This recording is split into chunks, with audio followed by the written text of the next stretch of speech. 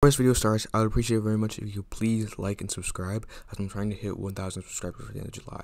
Thank you. What's up, guys? I'm going to be going over the easiest method to farm galleons in game currently. For this method, you have to first find a shore. So this is a pretty bad example because I've already picked up everything over here, but you need to find a shore, and what you're looking for specifically is this item. It's called the Hoarfrost Conch.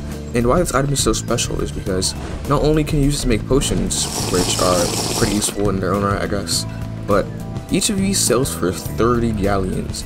Now, sometimes you can find a shore with well, first of all, I need to explain how you can actually get these to spawn. Well, not get them to spawn, but know when they can spawn. So if a blizzard appears near an island, not a blizzard, like a glacier on the ocean, you see one of those, you can go to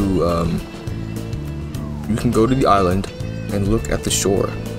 Alright, so I'm at Elm Island. Yeah, this is Elm Island, and I'm here to show you exactly how many Hoarfrost Conches you can find at one island. So yeah, I'm just going to start counting. I have 2 right now, and I'll speed up my footage.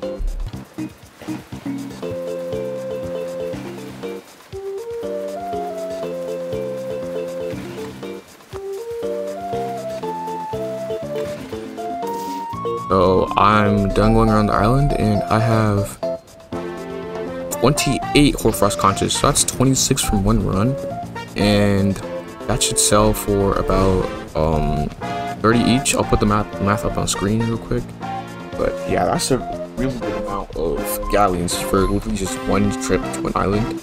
And the thing is, you can server hop and farm this, so I'd say in around maybe 4 hours if you're lucky, you would be able to purchase a brig.